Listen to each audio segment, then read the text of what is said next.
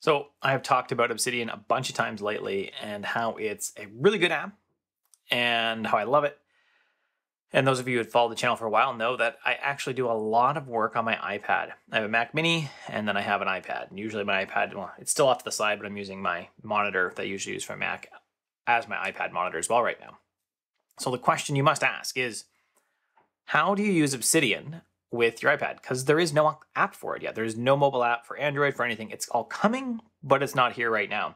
And yet I still produce files regularly with my research, with my writing that are accessible to Obsidian.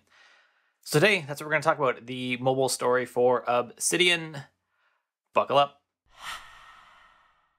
There are a few apps that are okay. I'll say okay for Obsidian. The first one that we're actually in is iWriter. It is okay. It is actually my preferred writing application. Now, the reason I say it's only okay is because it doesn't recognize wiki links. Oh, see, I lost my Bluetooth keyboard for a second. It doesn't support wiki links. Now, it does do file inclusion though, but that's kind of its own proprietary thing. And the way that it does this is by what they call a content block.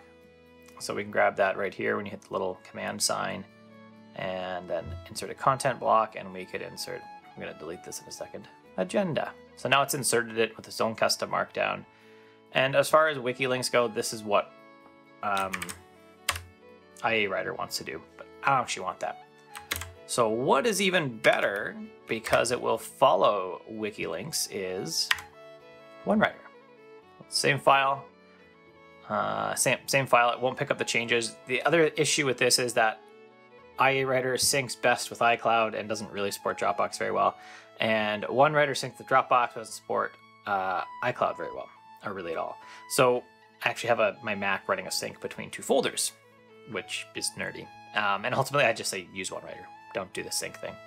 So this will actually follow the links. Now, one of the things here is if I click in it, I'm in edit mode, so it's not going to love that. And we can go, what is it?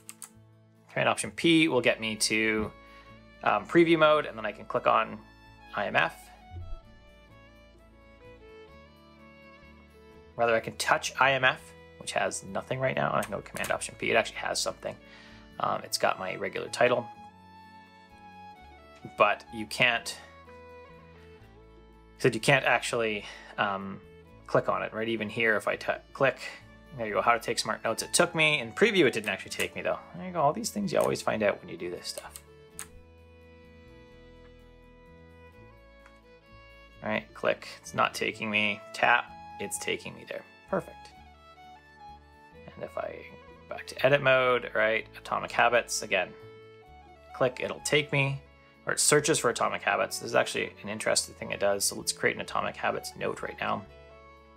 So if it doesn't have the book I'm looking for, or the note that I'm looking for, because some of these are links I've transferred from books I've read, but I haven't migrated yet. See my book note, and we're actually gonna migrate some stuff out of my notebook, notebook in a second. So if it doesn't see the note there, then what I can actually do is if I put the note in, I can actually click the plus, and it's gonna create Atomic Habits. And now I have, what is it? BZ, yep. It gives me my my template for this, right? I know it's James Clear. What notebook is that in? I don't actually know. That would be my reading notebook. Actually, that's not sure. I can figure it out right now because I keep an index at the back of my reading notebooks where things are. So Atomic Habits is in, it's in 2018 R1, and page 144 is where that note starts. So I'd actually go like this, 2018 R1, because I want all my 2018 books together, and I just say, I know it's page 144, that's where it starts. New view, I could go to my site, curtismchale.ca, Atomic Habits. There we go, Atomic Habits. I can copy it, and I'll put that in here. So I have the starting of this note going. I actually create this note for every, this template for every book that I review, every book that I look at. But that's how it works with some of it. So let's actually take a real note on the book Innovators, because I'm not going to do this right now. So what I would do for a real book like Innovators is I would create a new file, Command N. I know this is BZ, right? And I know the author is Walter Isaacson. The notebook, it is in 2020 R1. 2020 R1? It might actually be 2019. Innovators 2020 R1. No, 2020 R1 68. So we can go 2020 R1. So it'll link to all my 2020 books, 68. And I didn't actually review it because it doesn't matter. Now, again, there are some key ideas in here and some key quotes. So one of the key ideas is software may want to be free, but the people who write it may want to feed their kids and reward their investors on page 380. I just pulled a few quotes out of this book. I didn't like study it like a nonfiction book. So what I'm actually going to do is I'm going to go dash, and I'm going to go come up with the title, right? Software may want to be free. Where devs want to feed their kids. So I can do that. This is one of the issues right now because I'm in edit mode is I can't easily just like go in and click this link to create my new file automatically. Close it actions. I can't do that until I get out of the edit mode and then come back in. So now I've created the file. I've searched for the file, and if I hit create, you'll see right up here that the title is what I want, right? .md, because that's what I set in the app. I set it to be .md extension, which would be under editor, I think. Oh, it's one of the settings here, general, .md. I specified the file extension I wanted. Done, and then I would type in the quote. So in this one, I would actually say, oh, and you can actually do this with a link button too. Let's bring this down so we can go link, because I want to link it to file link, and I could link it to, so it didn't name this one properly because I didn't rename it yet. So let's actually do that first. Let's go back and rename this to, rename this one, click it, rename, we're going to call it Innovators. And I like to format my my Zettelkasten ID with day, month, year time. So I'll go 10/06/2020, and the time is 15:40. So I have that. I can go back and software developers, software devs want to feed their kids. We've got that in here, and let's create my file link, which I can do right there, Innovators. Now it does include the MD. I just delete it. I don't actually know if it matters. I haven't tested yet. And I'm going to make the quote, and I'll just type it in. So you get to watch me type, or I'll fast forward.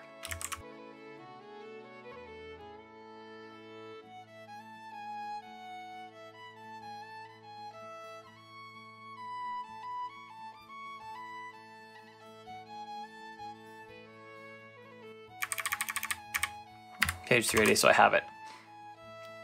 And then I'll just double check my spelling in here because, occasionally I make mistakes.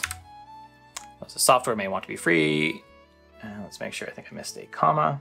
Free, comma. But the people who write it may want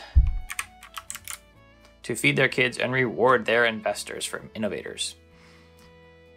And I just like that idea. I think I've read somewhere else, there's articles or other stuff talking about software wants to be free. So I think this will be something that I can come back to kind of as for or against it in my notes later. It's good. And we will jump back to Innovators. Perfect. So is there any other quotes that I want in here? So another good quote is innovation emerges in places with the right primordial soup, which was true of the Bay Area, but not of Oxfordshire in the 1970s. That's page 407. And that goes with the book I've read previously called The Geography of Genius, to dig deeper. I think I've read this book before. I don't remember it because I didn't take good notes on it many years ago. But that's one that I would go where it talks about where does genius crop up geographically. And that's another one. So let's look at that. That's innovation emerges in primordial soup. Right, a preview, I'll tap it because that's what you gotta do. And then I can hit plus and we have it in here. So then I can also do my file link, which I'll touch. So I'm gonna touch my screen and I can go to innovators, perfect, delete. And then I would copy out the code again.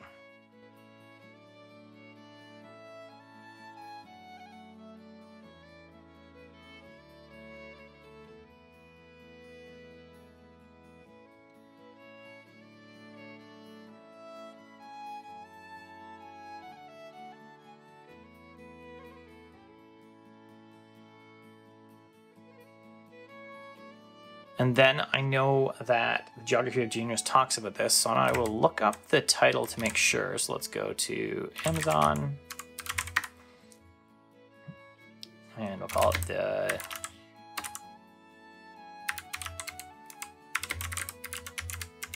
Genius.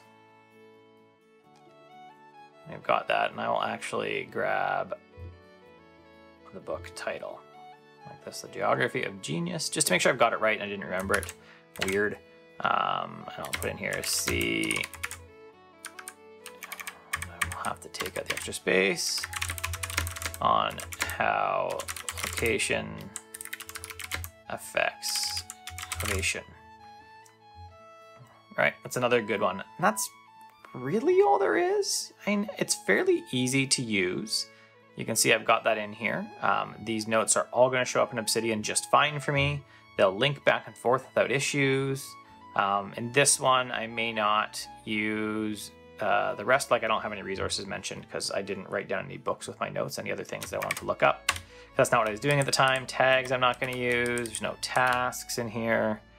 All right, I've already put the quotes in, key ideas. That's going to come together. And a summary of the book, I'm probably not going to do that for this one either, just because I don't need to. All right. Now, if I was going to use it to read through some of my other notes, I'd actually grab DEVONthink and I'd put it side by side.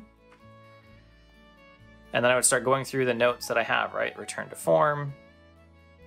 Let me see, what's a good one to go with? Maybe we'll go, we'll see what return to form is. I don't remember. Actually, this is a better one. The how men became emotional gold diggers. Men have no friends and women bear the burden. So in this one, I would go, let's create a new file. And I'm going to call it like this. Actually, I think I like the title. I think I'll remember it more if I do this. Men have no friends and women bear the burden. I would rename it. All right, paste, and then the date is it's 10/06/2020, 15:46. Now that I have that, the date really allows me to just search for it later easily because it's a date and time. Yeah, date and time right with the year. So then I'd actually use my Zettelkasten Zet thing and I'd put in the full title here. Oh, the author, we have the author. Yep, Melanie Hamlet. Yep. So put it in.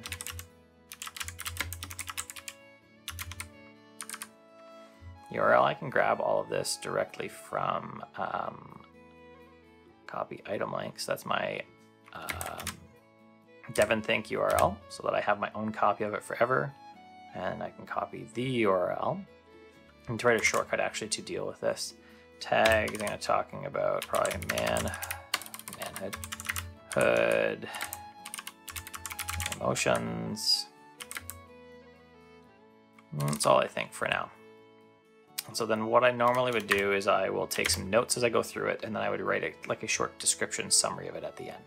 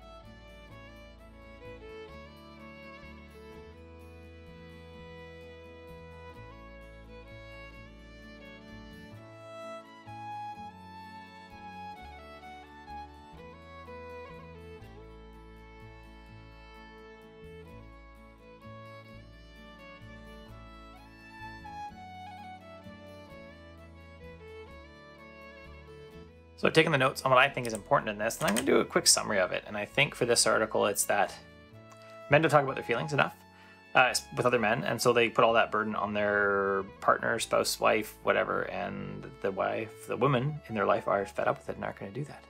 The remedy to that is men creating relationships with other men so that they can talk about their emotions and not rely on their wives, their spouses. So I'm gonna write that now. One thing I think that's similar to is actually a book called Boys and Sex. So Boys and Sex talks a lot about how, again, a lot about men's emotional stuntedness and how it's all sex is the only, or domination and sex is the only thing that's allowed. So let's actually look to see if I have this in here. I don't think I do though. File link.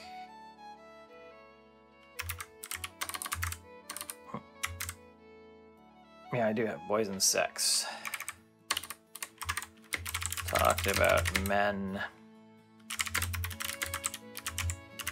to show